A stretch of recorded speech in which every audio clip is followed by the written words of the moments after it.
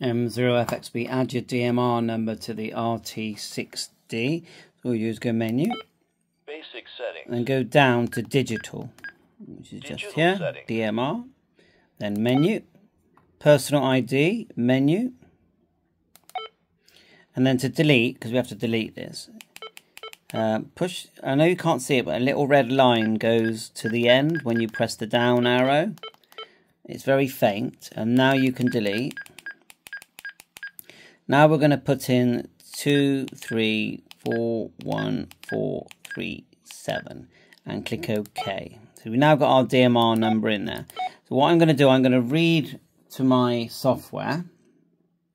So on the software, when you put it here, look, see that? Radio name, actually it would appear here. So we're just going to read. And you'll see, there it is there, it's just appeared now. You can put your call sign here.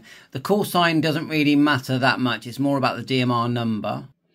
And you'll see in those same windows, you will see digital settings. Go to address book. This is all your CSV contacts, and I've just put it in there. Look there, they all are there. And to load these on the software, just go here, address book, and then import the CSV file from radioid.net. I'll put the link in, but here it is there, US user CSV, and I'll put the link in for you to download that. Bye for now.